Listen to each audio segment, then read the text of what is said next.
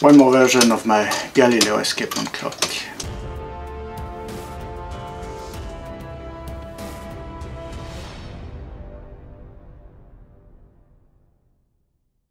Hey guys, Jacques here, welcome back. So I made this last version of the Galileo Escapement clock. I made a new face. It's weight driven. Can rewind. I still need to tune it. It should run 2 or 3 hours as is with direct drive, and I'll probably do some pulleys and see how long I can make it to go. I had to add some weight in the blob to slow it down. The result is the top frame is like bending, so I need to do a top frame with thicker. So there's plenty of little upgrades to do on this one to make it work well. It has a nice looking face.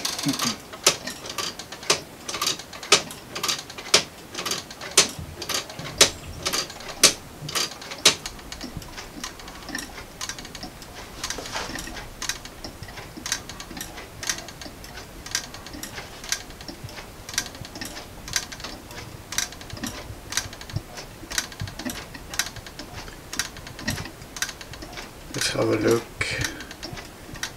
Numbers. And the gears for the minutes and hours. Let's have a look at the numbers.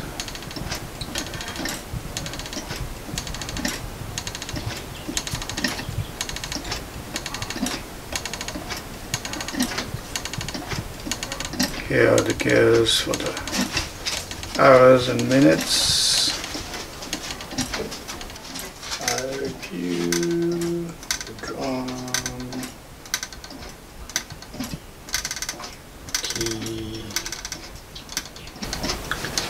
I need to make a crank. Shit here.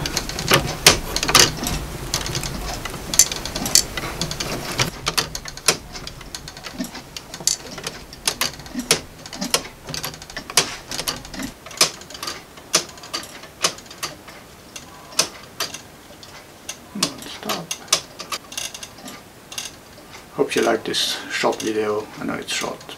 I'll do a longer one with pulleys and see how it goes. I need to fix that top frame.